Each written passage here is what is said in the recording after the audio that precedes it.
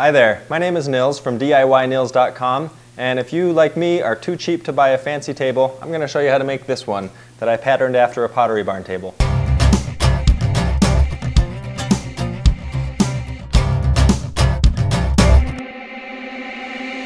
I built this table over the course of several months, just spending an afternoon here or a Saturday there working on it, and I think the majority of the time I spent on this was actually sanding to get a nice smooth surface when I was done. I saw a table that my wife and I both really liked on the Pottery Barn website, and it was about $2,500, and I thought there's no way I'm going to do that, so I went ahead and got SketchUp and hopped in and started designing some measurements and layout for this table and trying to interpret it the best I can based off what I saw on the Pottery Barn website. And their table is beautiful. It's actually made out of reclaimed pine, and so I went and made this one out of Douglas fir, which is similar to pine. It's a softer wood. Douglas fir has a little bit tighter grain. One of the nice things about pine or Douglas fir is that you can purchase them from any big box hardware store like Lowe's or Home Depot. And the total cost for this, including all of the hardware that I used, was under $300. Let's take a look at how we got this project started. I'm going to break the explanation of this table down into two parts. First, we'll look at the base and how that's constructed, and afterward we'll look at the top of the table. So for the base, really we just have three types of lumber here. We have 4x6s that make up the majority of the base of the table. We also have a 4x4 running the length of it, and then up top we've got two 2x4s. Those are holding the top together to hold the whole piece nice and strong. Then as we move up toward the top, basically all we've got here are four 2x12 pieces of lumber, one next to another, and I'll show how to fit those nice and tight. Then we've got 2x4s acting as the end caps for the table, and then finally some 2x2s going underneath running the length to create the skirt for the table. Now I've placed the plans and a cut list for this table in its entirety on my website, so head on over to DIYNils.com/DIYKitchenTable where you can download those for free. Now it's time to get started out in the shop. The first thing I'm going to do is use my miter saw to make all of the cuts on the cut list. I'm starting with the 4x6 pieces, and then I'll move on to the 4x4 and the 2x4s. Once I had all the pieces cut, I went ahead and laid them out on the floor in just the same shape that they would be once the legs were assembled. I then took a speed square and marked my 2-inch corners that I was going to cut off the ends of the top and the bottom piece of each foot.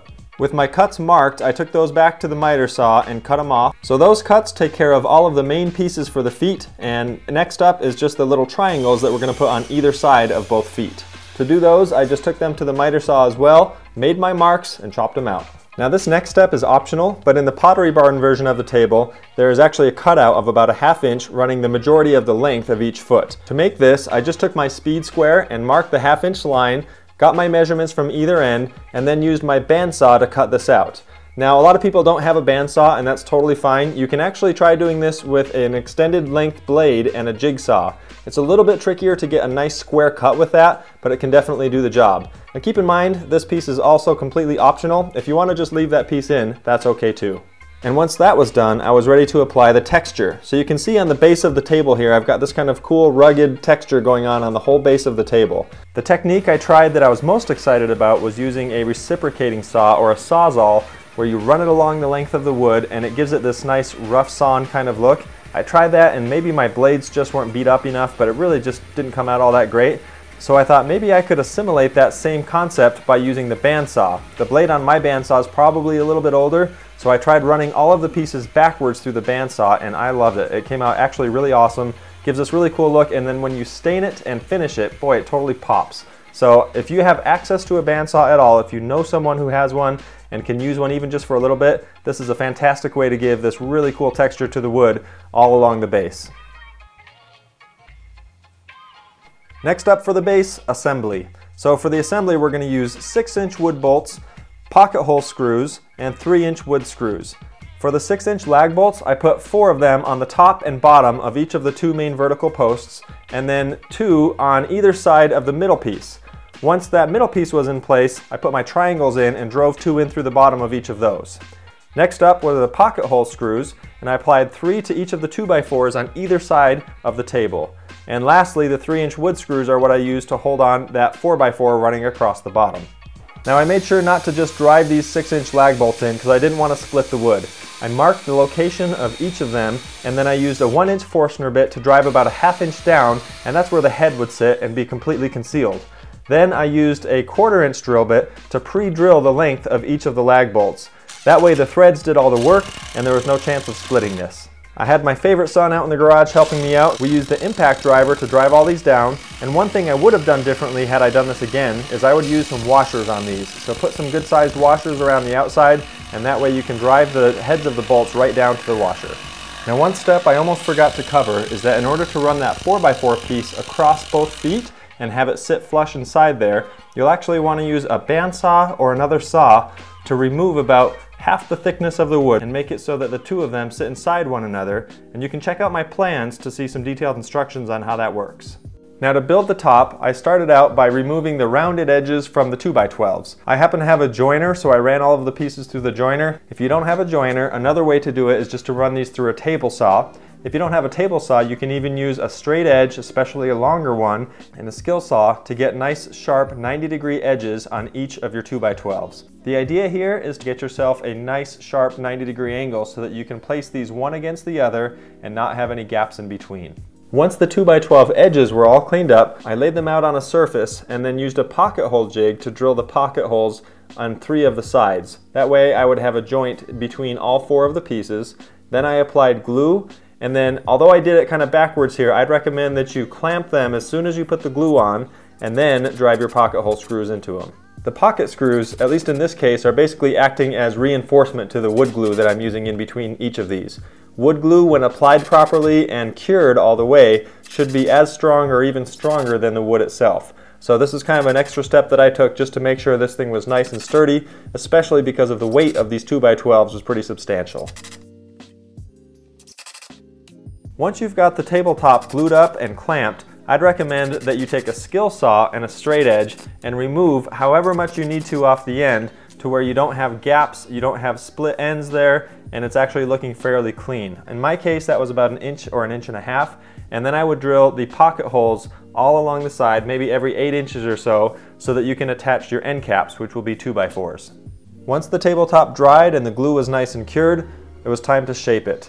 You're going to end up with some inconsistencies in the height of the wood on the surface of the table like you see here. I used a hand plane and a sander to get as much of that work done as I could, but I then realized that probably a lot easier way for me to do this was going to be to use a belt sander with a low grit paper. So I purchased a cheap belt sander and used 36 grit paper to do a lot of the shaping, and things moved a lot quicker at that point. Sadly, while working on this table, my trusty and loyal Ryobi orbital sander that I've had for over 16 years bit the dust. It finally gave up the ghost and stopped working, so let's have a moment of silence.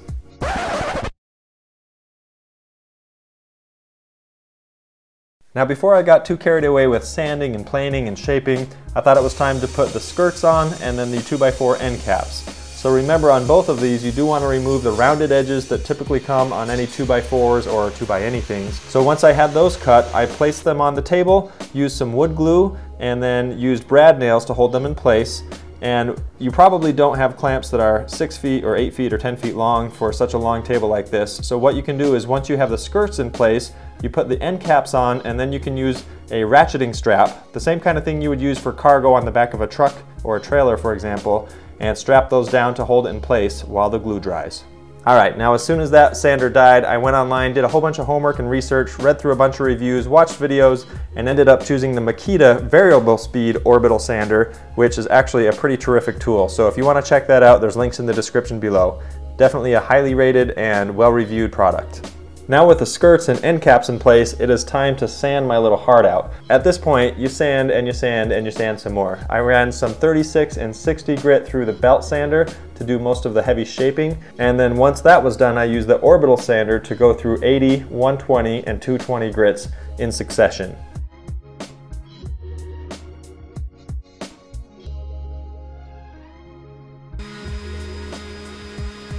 Now before you call the sanding good, make sure you take a really close look and look for any scratches like this one that you see here. This is the result of me using the belt sander with that 36 and 60 grit and leaving some pretty heavy scratches that I neglected to get out with the higher grits. You can use a 120 or a 220 grit on the orbital sander to take care of these. Just work at it a little bit until you eventually get those scratches all the way out, check the rest of the table, and make sure you're nice and smooth and ready to go. Finish all of the sanding and sand some more and sand some more and sand some more. And then you're ready to use some wood filler. So I use this plastic Wood X. It's an all-purpose wood filler, and this stuff is pretty cool for a couple of reasons. Number one, it goes on pink and then dries more of a natural color so you can see when it's dry. And number two, it's a stainable wood filler, so it actually matches pretty much whatever type of wood you use with it. Especially in this case with a Douglas fir or a pine, it matches really quite nicely. Make your way around the table, and using a putty knife, use the wood filler to fill any gaps, any cracks, any knots, anything that's basically going to prevent the table from being smooth and even all the way across.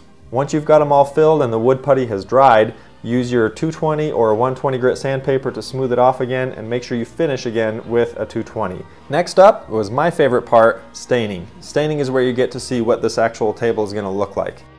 Now before you stain the base of the table, hit the whole thing with a 220 grit sandpaper.